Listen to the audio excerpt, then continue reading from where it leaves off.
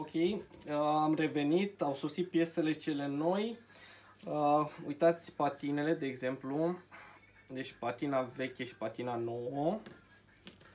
Așa, uitați-o și pe cea ruptă. Deci uitați-vă aici cum este de mâncată și cum e cea nouă. Și uitați și partea ce nu o mai avea. Deci de unde s-a rupt. Ok, axul cu came, la fel. Uitați aici. Așa. Culbutorii. Segmenții, bineînțeles. Jianshe, Yamaha. Garniturile. Am făcut și culoasa, deci am curățat-o, i-am curățat scaunele, i-am schimbat simerigurile. Totul este în regulă, ne putem apuca de montat. Vom începe să montăm dinspre interior. Deci prima oară o să punem patina, lanțul, bendixul, volanta și așa mai departe către exterior, apoi în sus cilindru și restul. Ok, am curățat bine carterul, am curățat și de jur împrejur garnitura, începem montajul. Prima oară patina, deci începem din spate. Patina o fixăm în cele două șuruburi.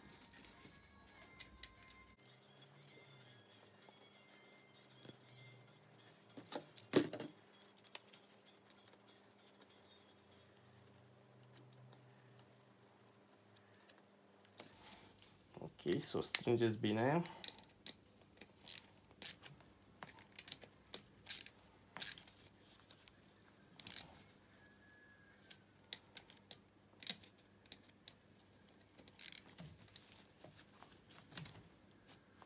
Da. Așa, acum vom pune lanțul.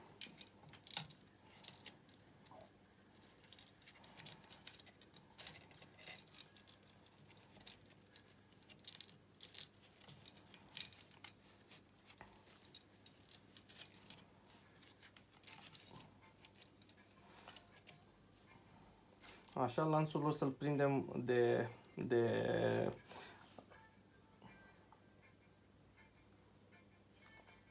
Ok, lanțul o să-l prindem de sus de prezon.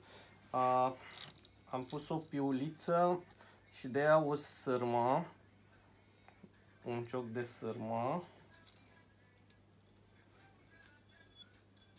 O să vedeți că o să mai aveți nevoie să agățați lanțul de sus. Da. Așa. Acum vom continua montajul. Ok, mai departe punem pinionul de la bendix, da, pe care atacă bendixul. Apoi pana de la volantă. Ok, am așezat pana la volantă. Mai departe volanta, ușor cu ea, ușor cu volanta.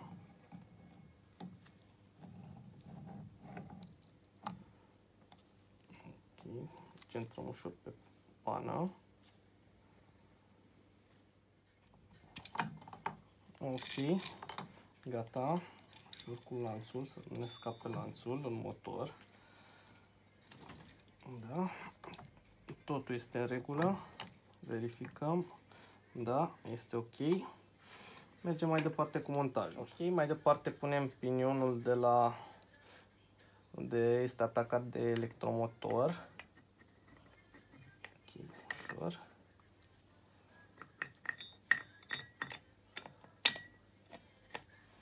Da.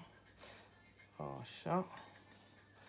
Deci, bendixul, uitați, trebuie să se învârtă într-o parte fără probleme, iar în partea cealaltă trebuie să prindă motorul. Deci, în partea aceasta se învârte fără probleme, iar apoi prinde. Deci, bendixul lucrează cum trebuie. Avem încă o șeibă și în partea cealaltă. Așa. Apoi garnitura. Da. Garnitura va veni aici. Putem să o punem pe capac sau aici. Așa. Apoi venim cu capacul. Deci l-am curățat bine. I-am izolat firul ce l-avea dezizolat. Este gata de montat. Cu capacul. ușor.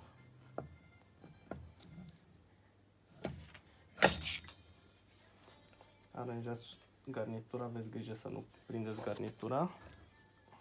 Ok, am fixat. Prindem șuruburi.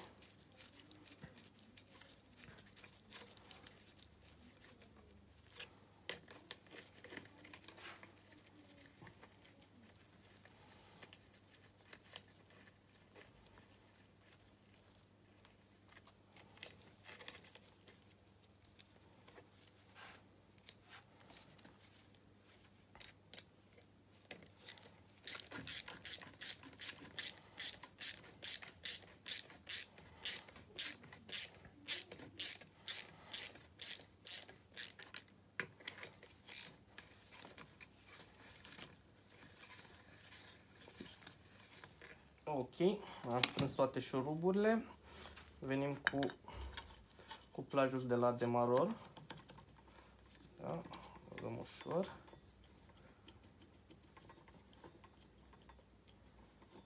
Ok, ușor. Așa. Mai departe șurubul. Da.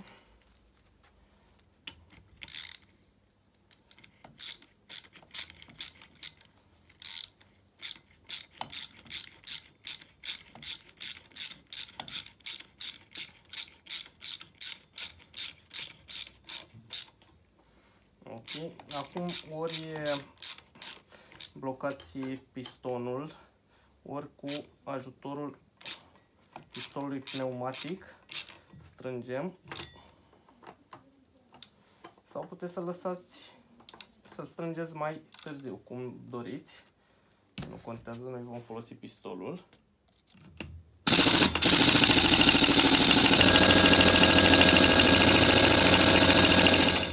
Ok, mai departe vom pune capacul. Ok, mai departe vom monta segmenții. Pentru a monta segmenții este nevoie să împărțim pistonul imaginar în 3. După ce am împărțit în 3 imaginar pistonul, sau puteți să vă faceți și niște semne pe el, nu este nicio fel de problemă. Așa, canalul la piston, fiind pistonul vechi, asigurați-vă că l-ați curățat înainte, noi l-am curățat. Apoi o să ungem puțin cu ulei canalul. Da? Folosiți uleiul de motor pe care o să-l băgați în motor. Da? Ungeți bine canalul. Apoi, ok, punem arcul de la segmentul de ungere. Așa, segmentul, unul dintre segmenții de ungere.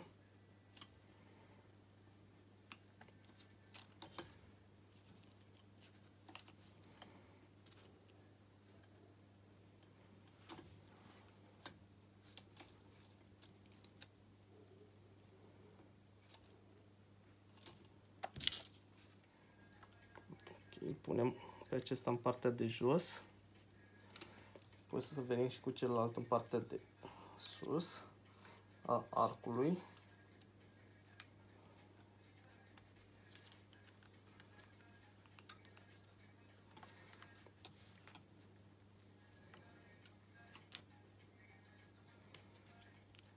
Ok. Da. Aveți grijă și la aceștia să nu se alinieze.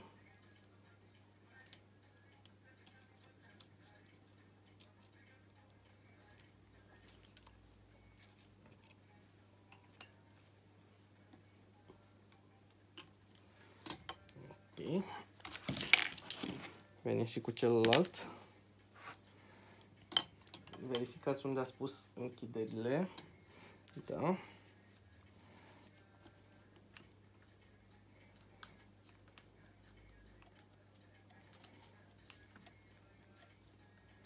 Să nu forțați prea mult segmenții, să nu-i rupeți sau să-i strâmbați.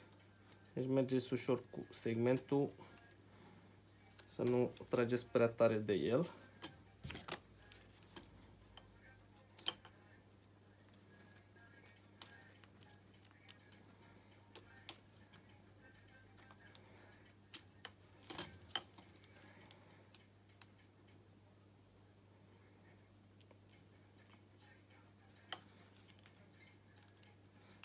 Ok. Cu segmentul de ungere am terminat. Venim apoi cu segmentul de compresie. La fel, vă uitați că v-am spus au un marcaj. Marcajul să vină în partea de sus.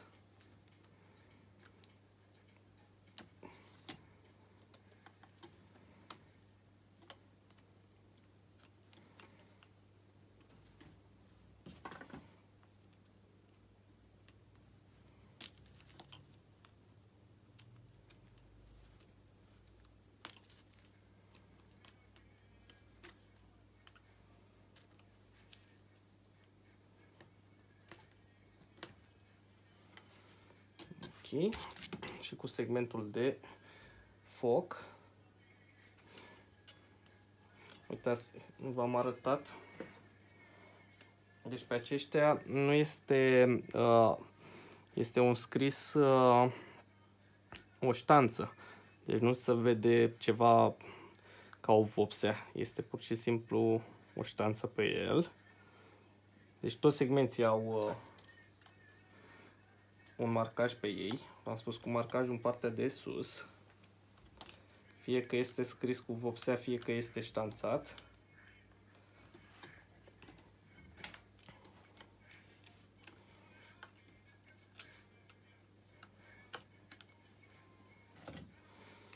Ok, am pus segmenții. Verificați ca aceștia să intre, să se afunde în piston, da? Dar totodată să nu intre prea mult, prea în spate. Dacă intră prea mult înseamnă că este uzat canalul pistonului, da? Dar nu este ok, am verificat asta înainte.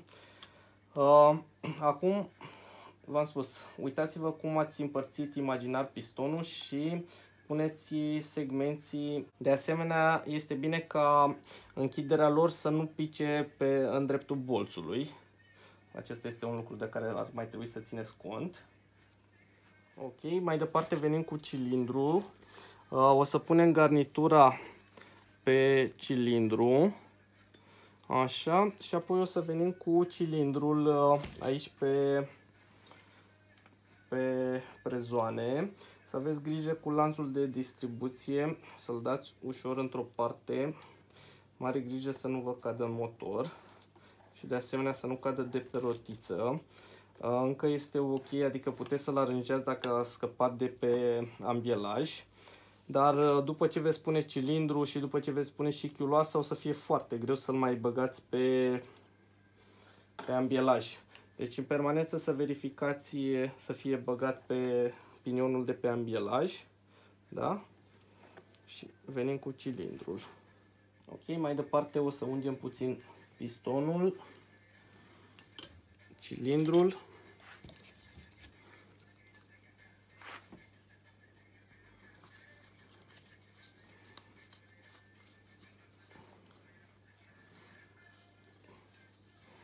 Ajută și să intre segmenții mai ușor. Da. Segmenții avem deja unși. Și venim cu cilindrul de sus.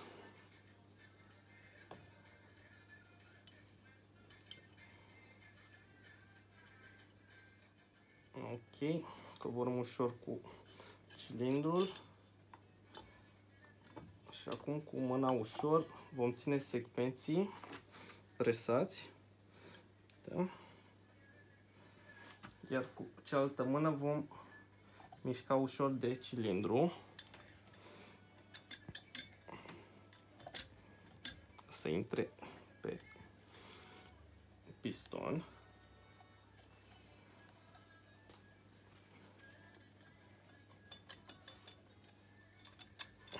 Ok. Mișcați ușor stânga-dreapta și de piston și de cilindru. Mai verificați de jur împrejur. Da, și ușor, ușor trebuie să coboare.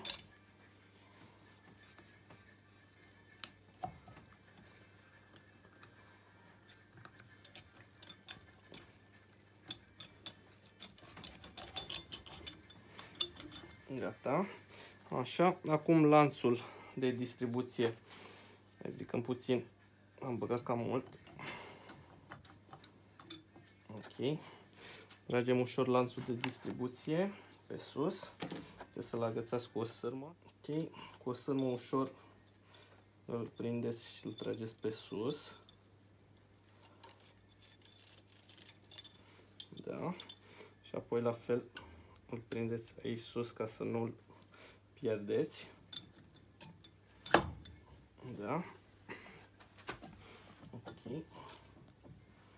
Ușor. Trebuie să intre ușor cilindrul. Ok. Am prins cilindrul la locul lui. Totul este în regulă. Ok. Mai departe punem cele două șuruburi de la cilindru de jos.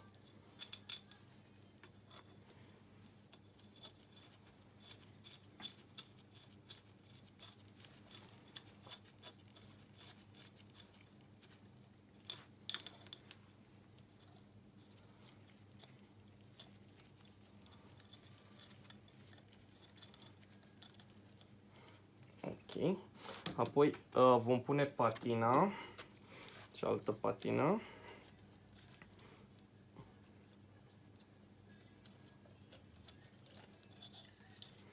V-am spus să aveți mare grijă cu lanțul, să nu cadă de pe pinion. Întotdeauna prindeți-l bine. Ok. Mai departe ne mutăm la chiuloasă. Ok, mai departe ne mutăm la chiuloasă. Ungem la fel cu ulei. Da, punem axul cu came. Ungem și pe acestea.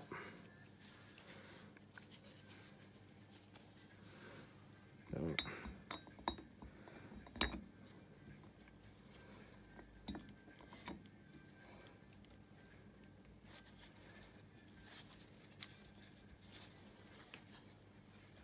Ok, după ce l-am centrat, cu ajutorul unei tubulare bateți ușor în el. Gata. Deci el trebuie să intre leger, nu trebuie să bateți prea tare. Dacă nu intră leger, să știți că este o problemă. După ce l-ați băgat, verificați să fie totul în regulă. Da, totul este ok. Mai departe vom pune culbutorii. Ok, băgăm culbutorii, da, ușor.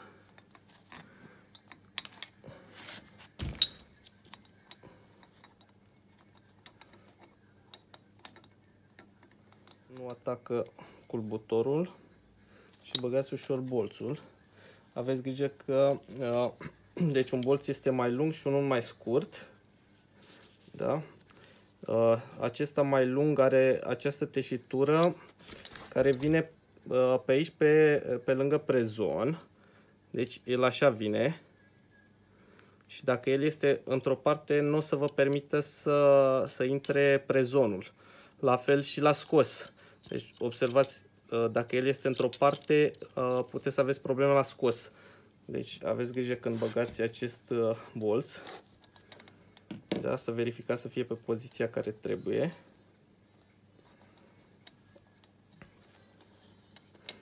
Așa, acesta trebuie să intre ușor. Puteți să bateți ușor în el.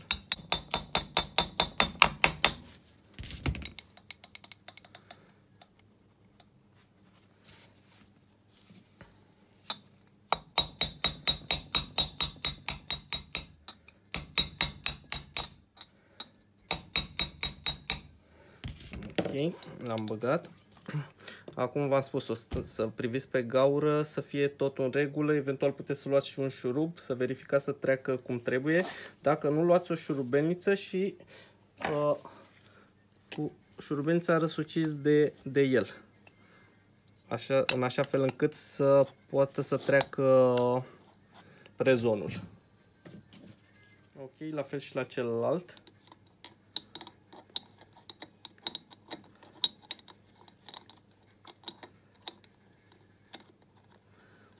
Băgăm ușor bolțul de sus.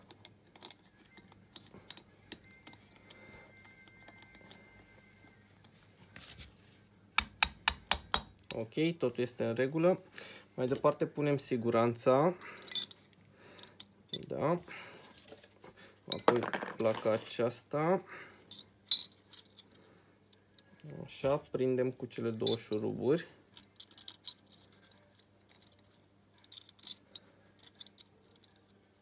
Ok, strângem bine cele două șuruburi.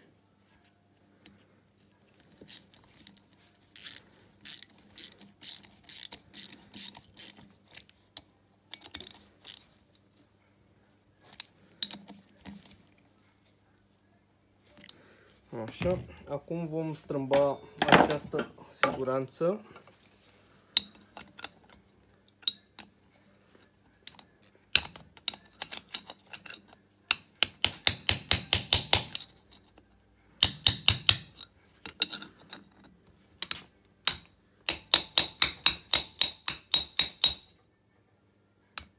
Ok, mai departe punem ghidajele.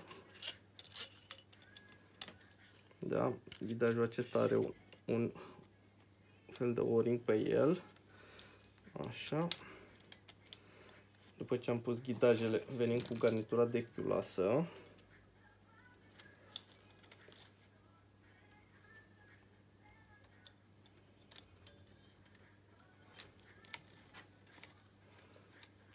Așa. Și acum venim cu chiulasa, ușor. Să aveți grijă să nu pierdeți lanțul, v-am spus. Verificați în permanență să fie în regulă.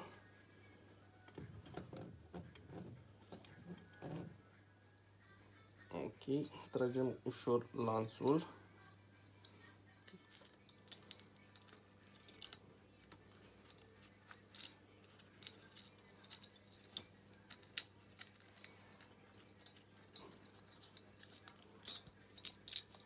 Ok, ușor cu lanțul, da, și patinele ușor.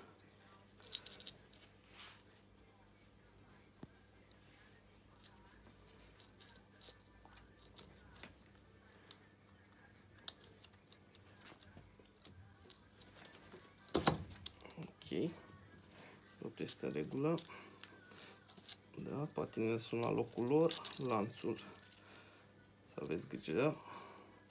Așa, acum vom pune șeibile sus și strângem provizoriu. Ok, mai departe punem șeibile.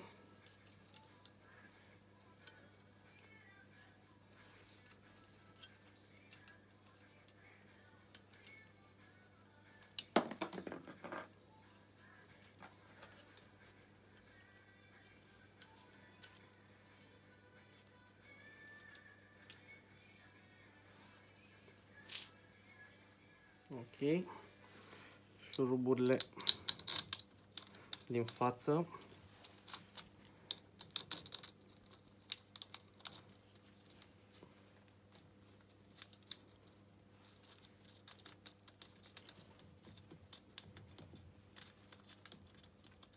Ok, punem și piulițele.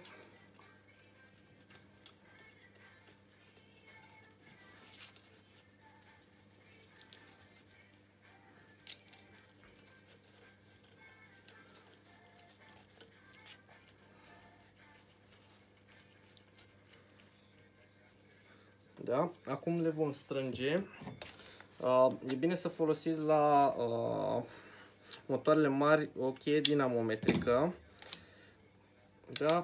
Le vom strânge pe acestea la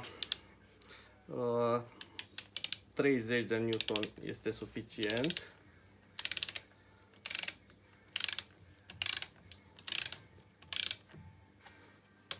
Le apropiem prima oară.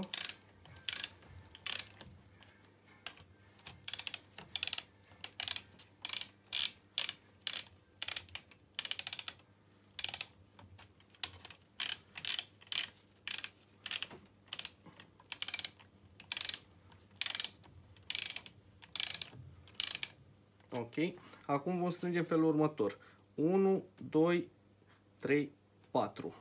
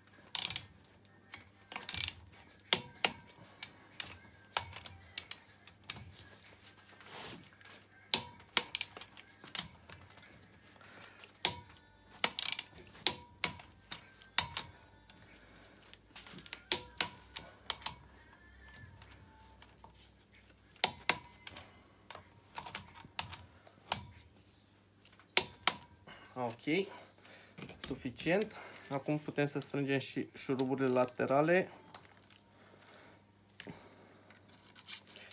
Puteți să le strângeți și pe acestea tot cu dinamometrica. Cele mai importante oricum sunt acestea 4, cum doriți, nu are importanță. Acum ne vom muta la distribuție. Ok, mai departe vom pune la punct distribuția. Primul lucru, dăm volanta la semn, deci avem pe volantă un T de la Tudor, ok, și un semn. Semnul acela trebuie să fie aliniat cu semnul de aici, da? Deci liniuța aceea trebuie să fie aliniată. Ok, deci acestea sunt aliniate. Mai departe vom pune pinionul de la lanțul de distribuție, are un semn. Semnul acesta cu semnul de pe chiuloasă, acesta de aici, trebuie să fie aliniate. Deci vom pune lanțul în așa fel încât să vină pinionul așa, în poziția aceasta. Deci semnul de pe volantă este în regulă.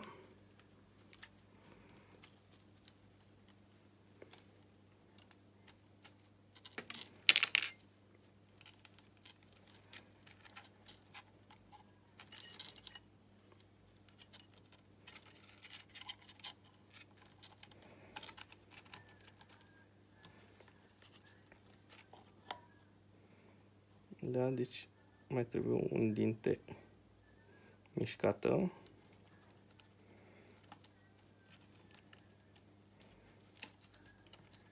Ok. Da. Deci acum semnele de aici sunt aliniate. Mai verificăm o dată semnul de pe volantă. Și dacă totul este în regulă, trecem mai departe. Ok, deci semnul este unde trebuie. Da, trecem mai departe. Ok, totul este în regulă. Punem șurubul la locul lui. Îl strângem ușor la mână. Ok, îl strângem la cheie. Așa, acum vom ține de demaror. Așa, și cu dinamometrica acesta trebuie strâns la 60 de newton, deci mult mai tare. Ok.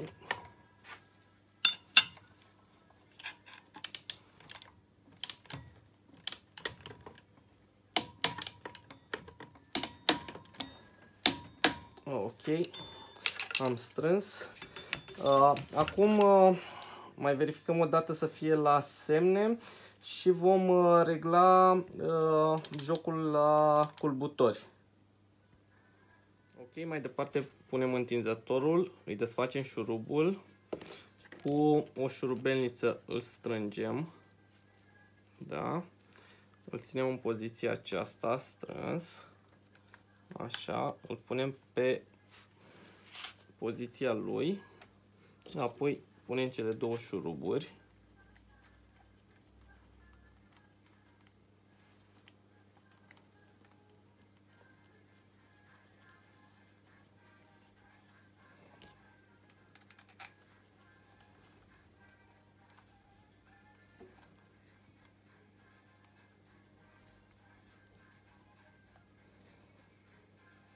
Strângem cele două șuruburi.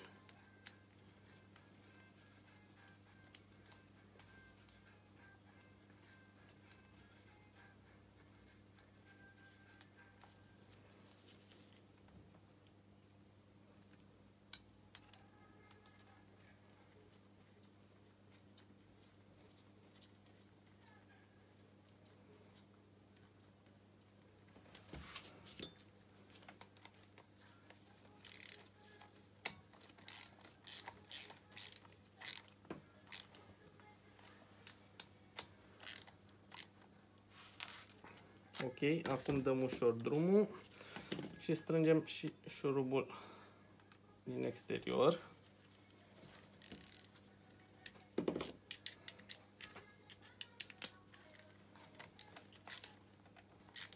Ok, am terminat și cu întinzătorul. Vom face și jocul la supape acum. Ok, deci am verificat să fie pe semne. Acum vom desface contrapiulița. Vom înfileta șurubul.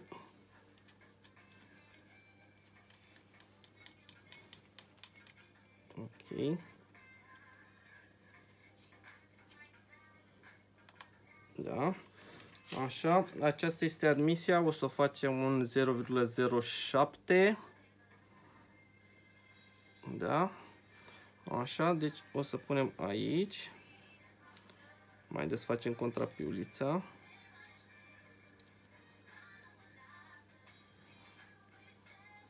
Ok. Mai trebuie puțin. Da. Ok, acum am strâns-o prea tare, vedeți că merge foarte greu. Da, aici este perfect.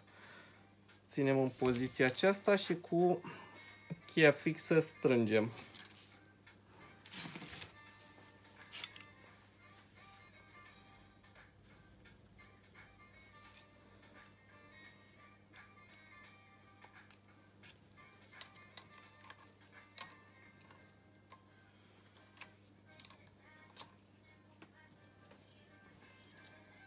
Ok. Da, mai verificăm o dată după ce l-am strâns.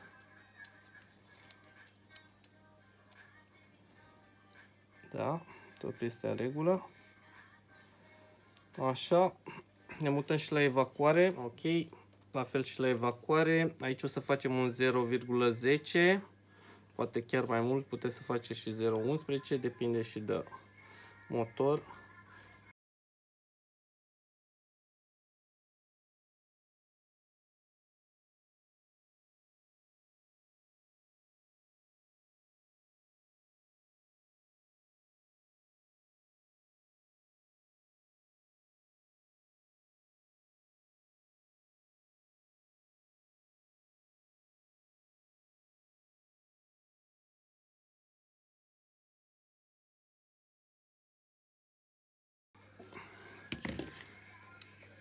Verificăm o dată.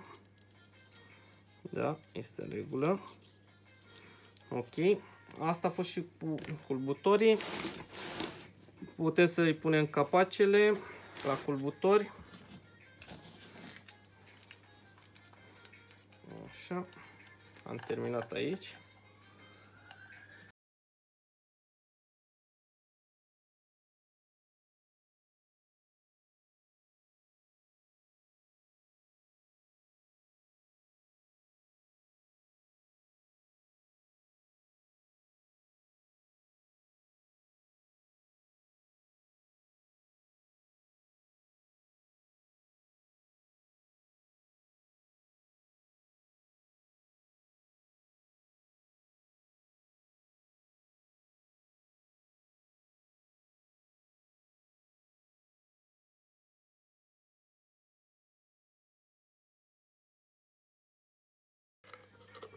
La fel și la admisie.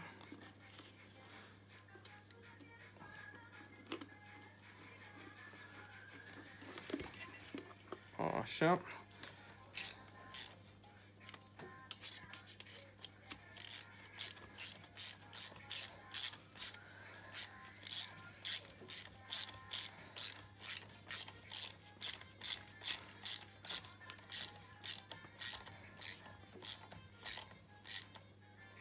Ok. Acum capacul de la ax.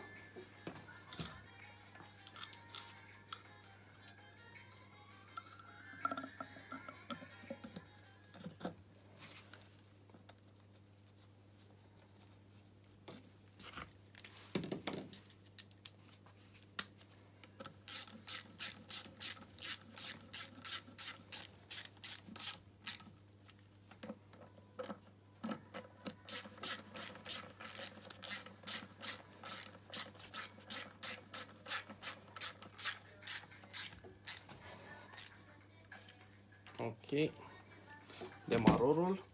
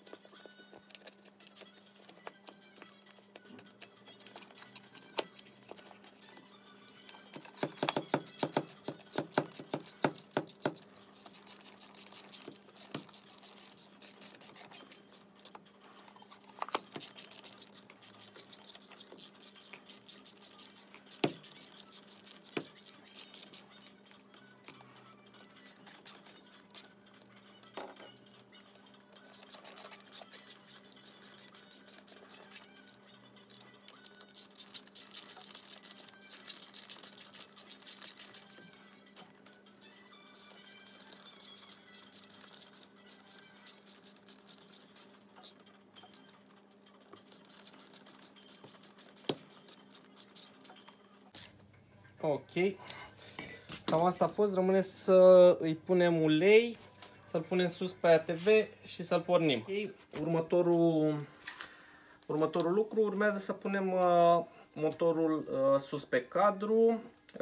Deci o să-l băgăm invers cum l-am scos, din partea aceasta către spatele ATV-ului, ca să cuplăm cuplajul de la cardan cu cardanul și vom prinde în suporți.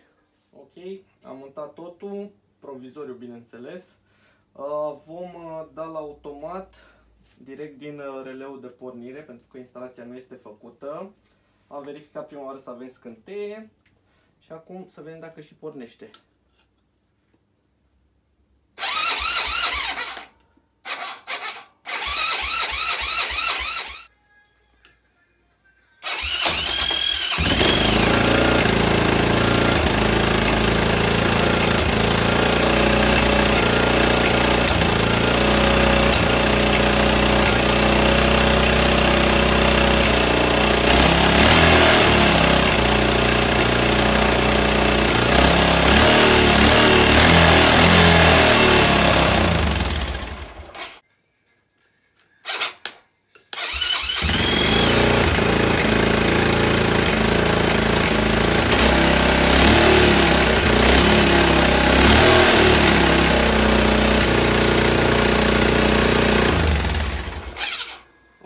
Cam asta a fost, trebuie să-i mai facem niște reglaje și, bineînțeles, instalația. Ok, după multă muncă și multe fire scoase, cam așa arată instalația.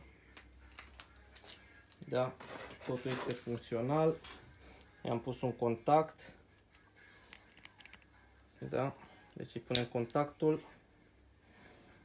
dăm la automat.